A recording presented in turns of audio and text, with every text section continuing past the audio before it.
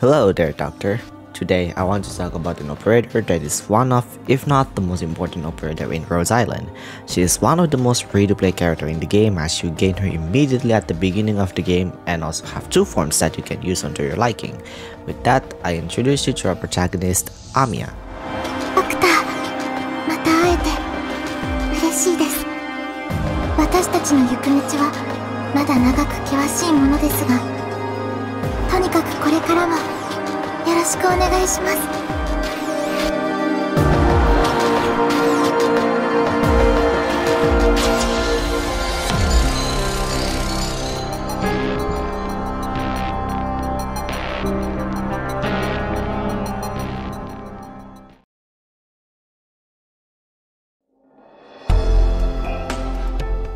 Funnily enough, even after 3 years of Rhodes Island operating, Amiya has very little amount of guides available. The reason I'm making this video is to make this video more of a long term as Amiya is the most accessible caster in the game and I still see a few people asking if Amiya is worth it. In this video, I will be fully covering on Amiya as a caster, then I will make a second part where I'll be fully covering her as a guard. We will be covering Amiya's talents, her skills along the best team compositions, things to consider before building her, and finally my overall opinion about Amiya. Another thing to note is that we will be covering Amiya's skill on 3.8 challenge mode for damage comparison with skill level 7 to mastery 3, and also for the demos, where Skull Shatterer has high HP and since most of Amiya's damage are period or true damage anyway, this makes Skull Shatterer the best candidate for this video as their HP is as equal as most endgame bosses. I will eventually show her on high-end stages as well. Be aware that this is going to be a long appointment, so I have the timestamps ready if you want to skip through the parts you want to see the most. With that out of the way, let's get started. Amiya is a core caster that specializes in rapid arts damage and also her most well-known role, boss killing. With the amount of 5-star operators available within the game, Amiya is one of the only characters that fully specializes as boss killer without needing assistance. The best part of all, everyone has Amiya, which means the game already gives everyone a boss killer at the beginning of the game, although you just need to invest on her. Another would be Province, the Chant, Tequila, and even cheaper option, Cutter. But even then, these operators except Province need some assistance to deal noticeable damage to bulky bosses. Aside of that, Amiya is the only character that can change her class before operation, which changed herself into Arts God class that specializes in tanking arts damage, global support, consistent source of melee arts damage, and finally, boss killing. But we will cover that side of Amiya in later videos. Amiya's boss killing skill deals rare, pure or true damage to enemies, making her easily one of the most accessible operators in the game when it comes to budget boss killer, especially in late game where bosses have very high defense and arts resistance. It is inevitable that there are better options when it comes to boss killing such as Chant the Hollandaise, Surtur, and lately there are new operators for this niche such as Buzemka and Ebenholz, although he is not that amazing without support and purely one of the one-shot memes. Swords is also included, but Buzemka is usually a better option, especially she attacks faster and has her summon typewriter to help damage bosses and reduce their defense. However, Swords can be better than Buzemka on very extreme situations, being she is better when enemies have extremely high defense. There's a very good video that addressed this and is linked in the pinned comment. Okay, back to Amiya. Of course, that doesn't hamper Amiya for being a competitive operator for this role either, because being a boss killer, she is still a very viable option and her masteries, especially her third skill, have great gains. Even though she is not the best at the role, she is definitely one of, if not the best boss killer within her rarity.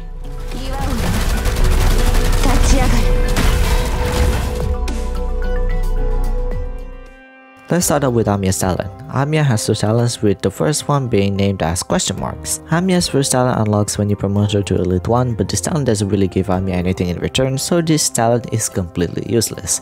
No hidden mechanics or anything, it's completely useless at the score.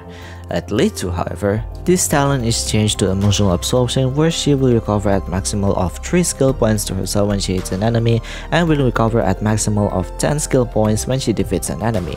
This allows Amiya to significantly lower her skill build-up as all of her caster skills have very expensive skill points from the beginning except her first skill. Now let's talk about her module. Amiya's caster module increases her maximum HP and her maximum attack, which is a decent boost for her survivability while charging her skills and also her offensive capabilities. As for the effect, this module allows Amiya to gain 1 skill point when she hits an elite or boss enemies. Further upgrades give her even more skill points when she hits or kills an enemy, up to 4 skill points and 12 skill points on their respective triggers. Personally, I find the model upgrades to be an overkill because she will hit enemies multiple times anyway, and you do typically use melee operators for lane holding anyway, so the skill point gain is very consistent. But that's just my opinion because at the end of the day, it is always welcome to upgrade her module if you want faster skill points recovery or if you want the stat boost upgrade.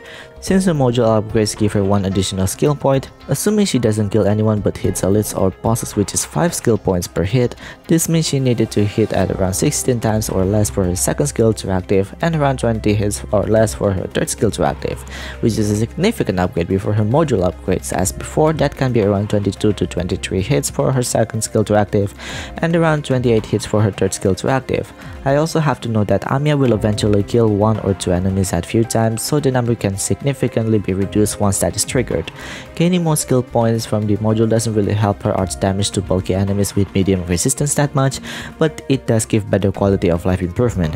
Besides, this is still a decent boost for Amiya as this can improve her skill cycling and give her more comfort to recharge her third skill faster.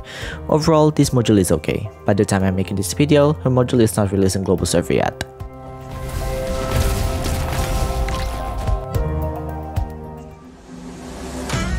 ロトスは全巻通常航行モードです。ドクター、航行スケジュールをチェックしませんか? The skill by itself is very straightforward, and simply if you're a newbie, this skill is a good skill to start. Early game enemies don't have very high resistance anyway, so having Amiya on your team in case you don't have better options yet is still a decent choice. However, this skill falls out once you progress throughout the late game, and while the mastery upgrades are very noticeable, I don't personally recommend you to upgrade this skill above skill level 7 since you have plenty of better options to work with. It is not a terrible skill, but for mastery value and what it can deliver, there's not much reason why you should use her if Haze, who is a cheaper alternative of the archetype, has similar if not better DPS than Amiya and also give resistance shred for support contribution. In this following clip, you see the difference in terms of damage with skill level 7, mastery 3, and haste with mastery 3.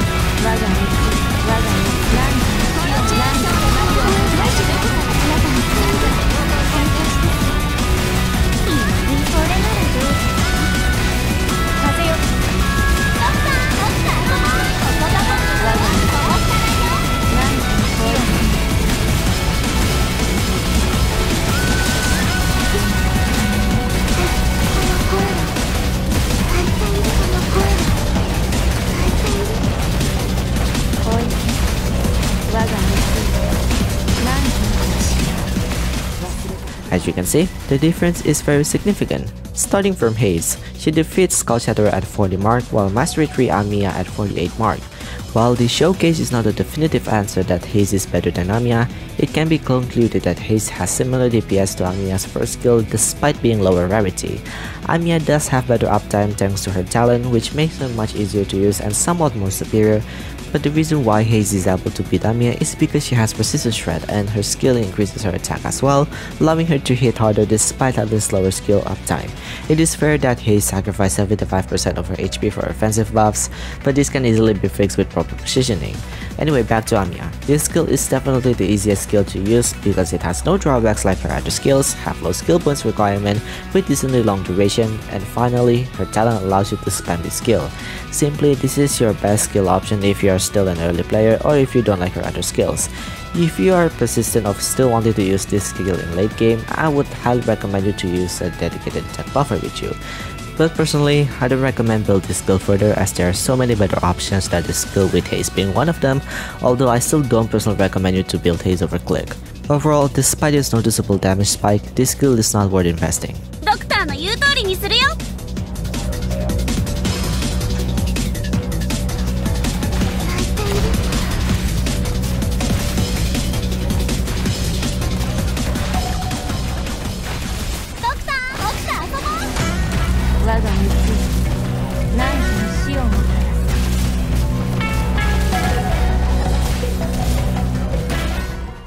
ヘルシー先生が言ってました。仕事をするときは集中しなければいけないと。集中しなきゃ。 In many various guides you see from various sources, you will find that this skill has the issue of random targeting and has poor DPS because the attack is very low per bolt. While that has some valid truth to it, there are some things that might shock you. Despite having lower attack each bolt, the damage by itself is very impressive against single target enemies. The main flaw of this skill is that the skill is quite on the RNG side due to random hidden nature. Not only that, it also has self-stun, automatic activation, and finally the very high skill point cost. Thankfully, her talent makes up the high skill point cost, giving Amiya free skill points when she hits or defeats an enemy, making this skill can easily be triggered as long as she is attacking enemies. But again, because this skill is unlocked when she is promoted at Elite 1, this makes the skill's potential locked until you promote her to Elite 2. This skill also stun Amiya, which you might find in a lot of sources to be a glaring issue. While the stun can be troublesome, it is not a huge of an issue since most of the time you have melee operators helping you in holding the line and dealing damage to enemies. Another thing to note is that this skill is more of a single target skill despite it being able to target multiple enemies. Like I mentioned earlier, this skill has very impressive damage against single target enemies. It's so good in fact that you can actually use this skill as a boss killing skill. In this clip, you see Amiya is able to defeat Patria's second phase with this skill. Yes, it's actually that good, although it does need some proper setups to make it work. Technically, it does work just as fine for AoE purposes, but personally this skill on its own doesn't really feel impressive as a source of AoE damage due to its reduced attacks. It almost felt like Drone Caster, but instead of locking one enemy, the drone randomizes the enemy it can hit.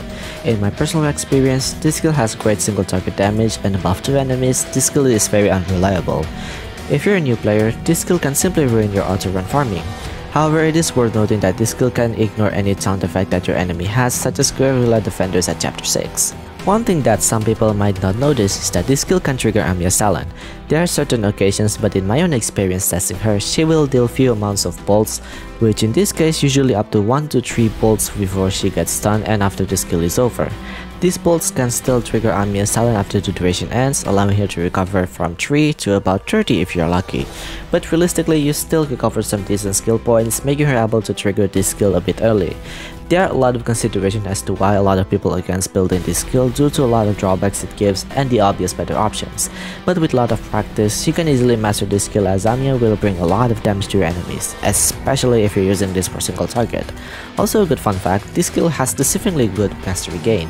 If you read her mastery from A-Ship or Game Press, you will see she only gained 1 additional bolt and 15% damage increase from skill level 7 to mastery 3, which might doesn't sound that impressive in paper, but in practice, the damage is very significant. You can see from this clip that Amiya's damage to Skull Shatter from skill level 7 to mastery 3 is impressively significant. However, if you don't want to fully invest on Amiya's second skill, you can just stop at mastery 1 as this level is your breaking point with the upgrade to provide 1 additional bolt when the skill is active. Anyway, because her bolts still decrease damage, you can always put buffers or debuffers to help her to deal more damage to your enemies. If you want to reduce Amiya's stun, you can always use Therapist Medics, preferably Lumen because you can instantly remove it when he heals Amiya, or Neon who can provide the resist buff.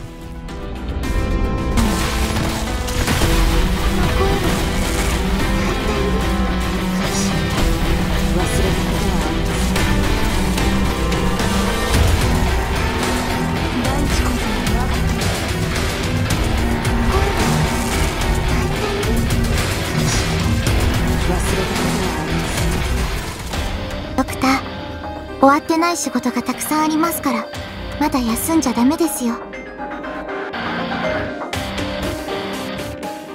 First off, I would like to emphasize that pure damage is the same type as true damage, but since Amiya's skill refers it as pure damage, we will use that term here instead to avoid further confusion.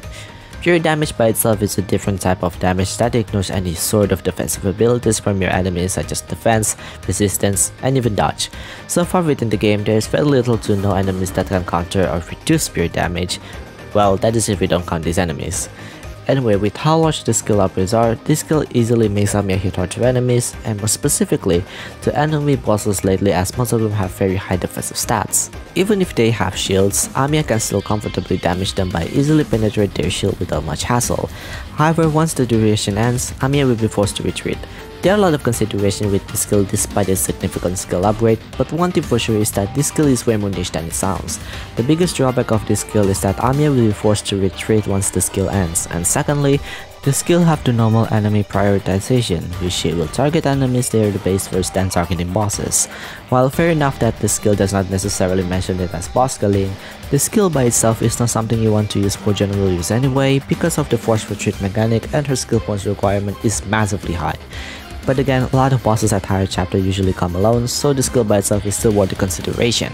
I do want to address one thing about the skill, which is the forced retreat mechanic. There are some pros and cons to the skill, being one of them is that you can position Amiya on a different spot, where for example she can be on a more comfortable spot from the boss to deal damage in a safer place, but at the same time she has very high skill point cost and no initial skill points upon deployment.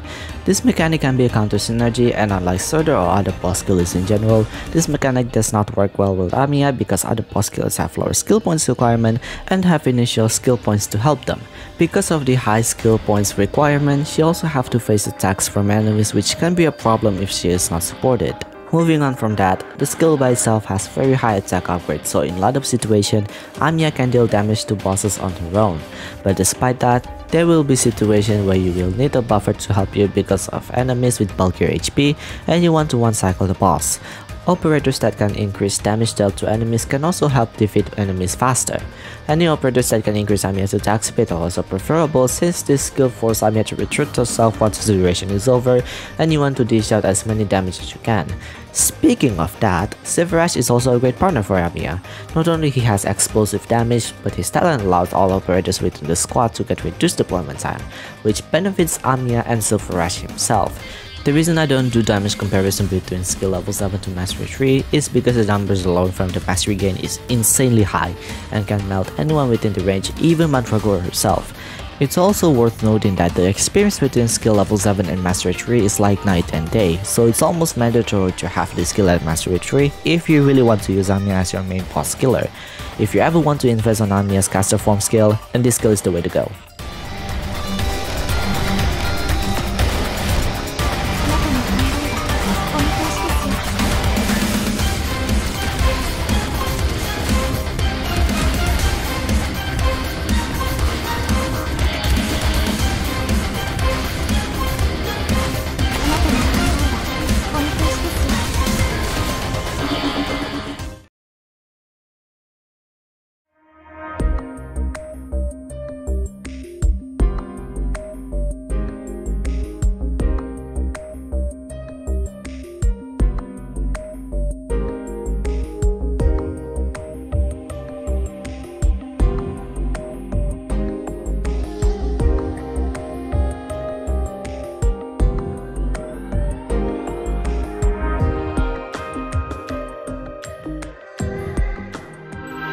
Now when it comes to Amiya, you will find people that will either say she is a good 5-star operator, and one can also consider her as one of the worst. Basically, either you love her or hate her. As for me, I am in the good side of the spectrum. Amiya's second skill has great damage facing single target enemies, and Amiya is also one of the easiest operator when it comes to pure damage source. You have her immediately, you can easily obtain her potentials as you progress, and she is until this day the most low budget boss killer in the game, being still very effective as you progress within the entire game. It is also worth noting that Amiya's mastery gains are massive on all of her skills as they massively increase her damage. She went from an okay caster to actually amazing. I oddly enough never use Amiya, but until I maximize her masteries, including her guard form, I actually use her very often, especially in integrated strategies. Even outside of that, I still use her as a reliable boss killer on her third skill and as a lane holder if I'm using her guard form with her first skill. All of her masteries significantly improve Amiya's performance, especially her third skill where the numbers alone are very massive from skill level 7 to mastery 3. Also for your information, I do have her at mastery 15 and I said what I said very confidently. However, speaking as devil's advocate as well, there are some glaring issues with Amiya. Her first skill, while it's the easiest to work with, is very weak as you progress within the game. Enemies as you go will become tankier and you typically have much better options to work with than the skill, which now comes with her second issue. Amiya's second skill can be very hard to use due to it activates automatically at random hitting nature. While it does attack 8 times at maximum, which is a lot of numbers per attack interval, she still suffers with reduced attacks each hit and doesn't do impressive damage to hordes of enemies if they're within Amiya's range. And finally, her boss killing skill. The force retreat mechanic can be an issue because you have to deploy her again and she will be one of your enemy's priority due to the deployment rule. Of course, all this can be fixed with supports helping Amiya, but there will be times where you can't do that because of deployment limit or squad limit, or you might want to use someone else instead. If you are a newbie, you will hear the most common advice to use Click over Amiya, which I can agree on this point because Click is way cheaper to invest and has very consistent damage. She also provides utility to damage your enemy until they're defeated or the skill duration is over, and occasionally stun them as well. She is so good in fact that you probably don't need Amiya unless you need a second caster. As for AoE, you might want to use Splash Caster or Chain Caster instead, but personally I prefer Chain Caster over Splash Caster because Splash Caster usage drops significantly in late game, while Chain Casters have great utility, especially if you upgrade their module. Pudding, who is a 4-star, is cheap to invest and I highly recommend building her. But you do need to buy her in the shop and she can be quite expensive to raise since Chain Caster need their module to be good. And if you don't want that, then you can try get Kitano in Headhunting, who is a 4-star Splash Caster, so she is much easier to get. These two does have expensive deployment costs, so keep that in mind. However, despite all of the alternatives when it comes to general use, one thing that I find that no one can replace Amiya except 6-star operators will be her third skill, where she is one of the most low budget boss killers in the game. She is so good in fact that she doesn't need anyone else to increase her damage further, most of the time that is. But even then, she still deals very significant amount of damage to bosses and you can just leave the rest of the remaining HP to your teammates. Another that I can think of would be Province, as she has explosive damage from her talent and massive attack boost from her skill. However, she also can be difficult to work with sometimes, and Province is a headhunting operator, so the chance you get her is pretty low if she is not a featured headhunting operator. At this point, it further supports the fact that Amiya is still the best, most accessible boss killer in the game because you got her for free at the beginning of the game. While I'm talking what I just said earlier, behind the clips I showed you are my attempts of using Amiya to clear bosses that are available in the game right now. And as you can see from that, she still comfortably clear bosses or at least deal very significant amount of damage to them. Besides, Amiya is still a must Elite 2 operator in order for you to progress within chapter 8, so she should be promoted to Elite 2 regardless. But despite that, I have to very confidently say that Amiya is a very niche and late game operator as you progress. While you don't necessarily use her for her second skill because it is very difficult to use, her third skill is the real gem. You mostly want to use her for boss killing purposes, and not every single stage have bosses. With that being said, you will find her true value as a late game operator because of her easy first skill, but you will also find her true value as a late game boss killer because of her third skill.